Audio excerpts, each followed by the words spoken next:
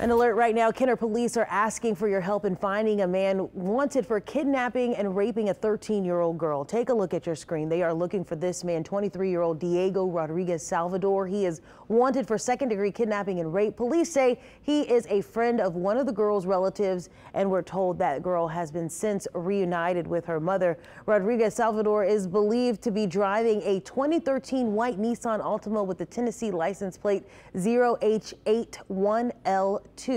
His car was last seen on Airline Drive in Metairie. Kenner police say Rodriguez-Salvador is undocumented, so they are working with Homeland Security investigators to find him. If you see him or know where he is, you're asked to call Crime Stoppers and he will remain anonymous.